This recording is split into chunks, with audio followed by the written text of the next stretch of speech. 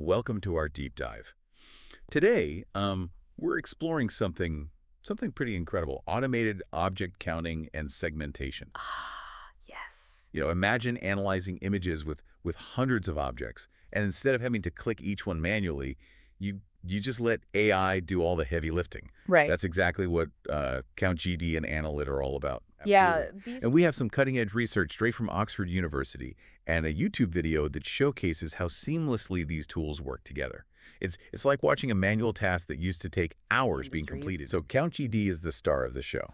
absolutely. This AI model is considered multimodal, Yes. which is fascinating because it signifies a huge advancement. It does. So can you tell us a little bit more about what that means, multimodal? Well, CountGD can count objects based on both what they look like and what they're called. Oh, wow. So that opens up exciting possibilities because it can understand, both visual and text-based input. That's incredible. It's like CountGD can process both a sketch of an object and a verbal description Right. at the same time. Exactly. And for our listeners who are interested in the technical details, the code for CountGD is open source and available on GitHub. And for those who prefer a more user-friendly approach, there's Annolid, a software package that lets you annotate images and videos. Right. And Annolid truly becomes supercharged when combined with CountGD. And you can see this synergy in action in the YouTube video we've included in the show notes. It's amazing how these two tools work together so seamlessly. Yeah. Speaking of which, CountGD utilizes something called visual exemplars, Yeah. which sounds pretty complex. Can you break that down for us? Sure. So visual exemplars, they really simplify object counting. Imagine you're looking at a picture with a massive herd of bison. You simply draw a box around one bison. You do this in Annolid, and CountGD then analyzes the visual features within that box and uses that information to identify and count all the other bison in the image. And it outlines each bison with a polygon for precise segmentation. So it's like teaching CountGD what to look for just by providing just one example. Yeah. Wow.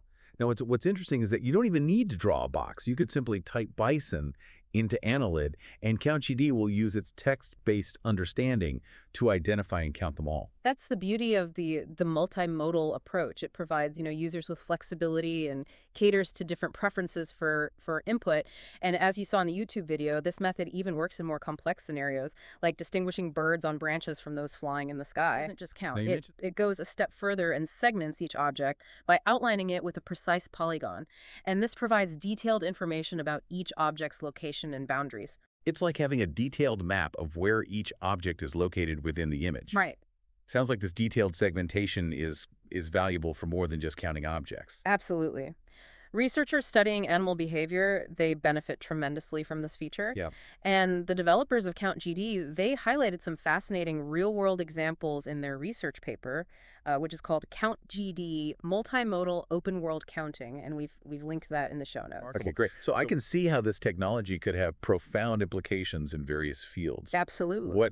What comes to mind? Well, think about agriculture, where you could automatically count crops, monitor their growth, and identify potential problems early on. Yeah, that's a great example. Or in ecology, where you could track animal populations with greater ease and accuracy. Right. The self-similarity challenge in object counting. Right. Self-similar. Can you remind us what that is again? Yeah, it's when objects have repeating patterns or structures, which can be tricky for some AI models. A good example is a butterfly's wings. Those repeating patterns can lead to double counting. Right. But CountGD tackles this challenge by integrating with the Segment Anything model, or SAM. SAM. Okay. So SAM helps CountGD avoid counting the same thing twice. Exactly. A giant pizza into slices so you can count all the toppings more easily.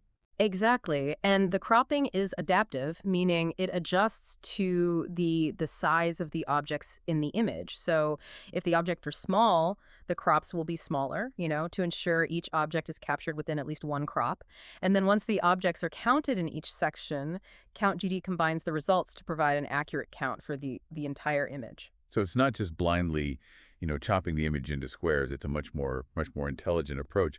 Yeah. I'm curious, does the research paper mention any limitations with adaptive cropping? Well, the paper highlights that adaptive cropping significantly improves CountGD's performance, particularly for images with high object counts. Okay. So far, we've talked a lot about CountGD's visual capabilities, but I understand it can also incorporate text prompts, which is quite unique for an object counting model. That's right.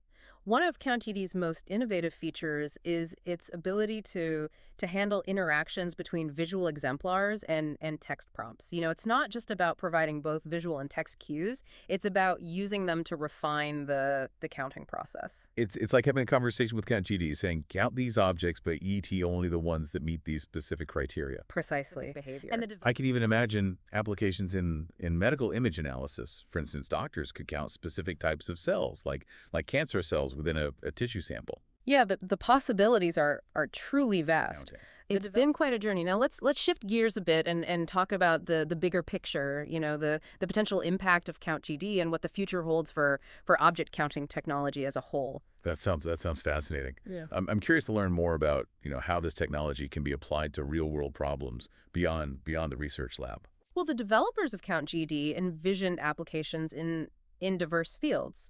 One area that's particularly exciting is agriculture. Imagine farmers using, drones equipped with CountGD to survey their crops. So they could assess the health and productivity of their crops from the air. Exactly. They could get, real-time insights into crop yields, identify early signs of disease or pest infestations, and even optimize resource allocation. It's like having a digital agricultural expert constantly monitoring the fields. Right.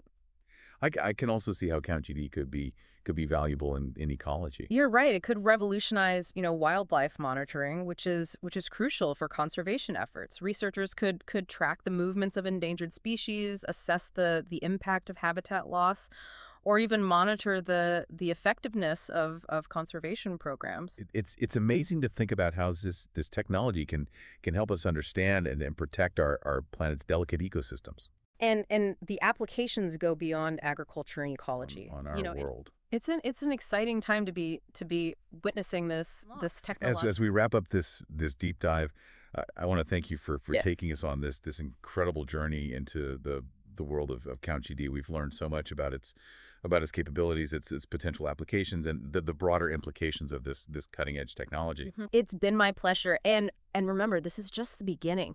The future of object counting is bright, and with tools like CountGD, the possibilities are truly limitless.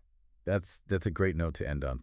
Thanks for joining us on this deep dive into the fascinating world of CountGD. We hope you've learned something new, expanded your understanding of AI, and maybe even sparked your own ideas for how to use this powerful technology. Until next time, keep exploring, keep learning, and keep counting.